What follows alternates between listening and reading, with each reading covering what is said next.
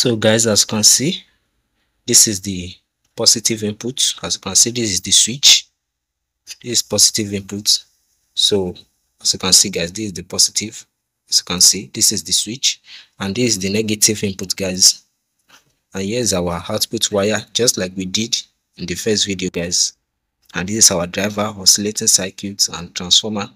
And this is our fan. So we are connecting it parallel guys, positive and negative. As you can see, this is the positive input wire, and this is the negative, as you can see guys, to the n-channel MOSFET.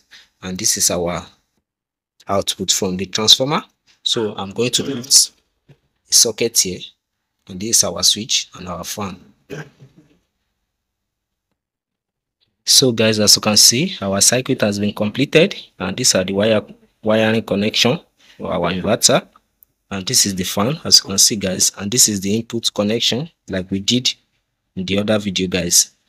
This is the negative and positive guys, and this is our output. So this is the output, and here is the switch guys. So I'm going to cover it now, then we are going to test our project guys.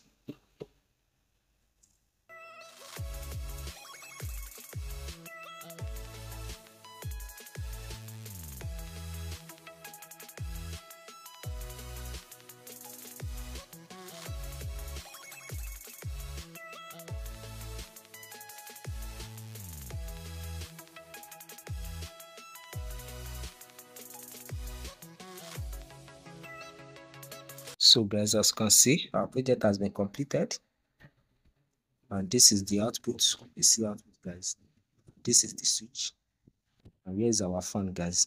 So we are going to test it now. So guys, this is our battery. As you can see, 12-volt battery guys. This is the positive, and here is the negative. So let me switch it off here.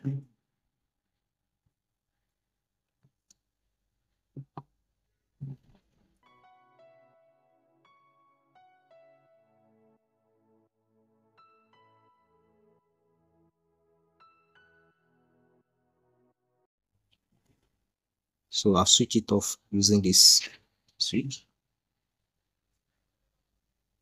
So this is 60 watts, a 40-watt bulb, as you can see guys.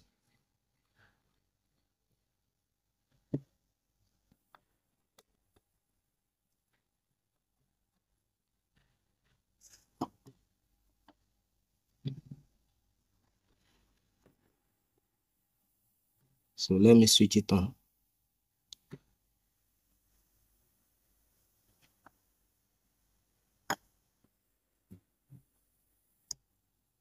So guys, our project is working.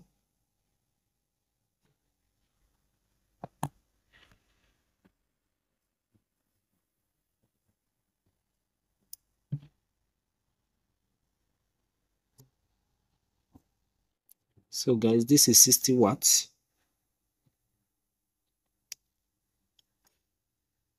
So guys, this is 60-watt bulb, as you can see.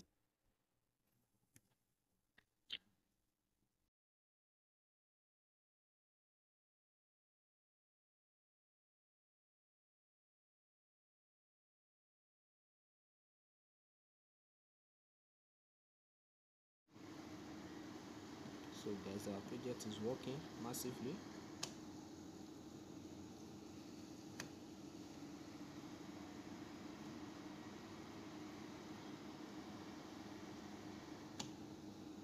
So guys, this is 100 watts, as you can see guys, 100 watts to 30 volts.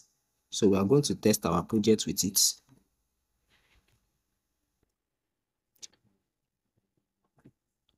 So let me on it guys.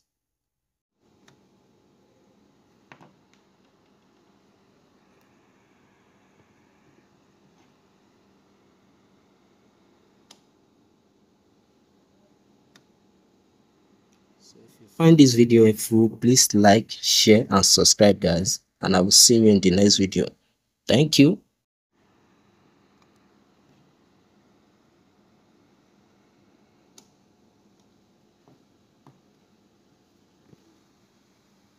As you can see, the fan is also working.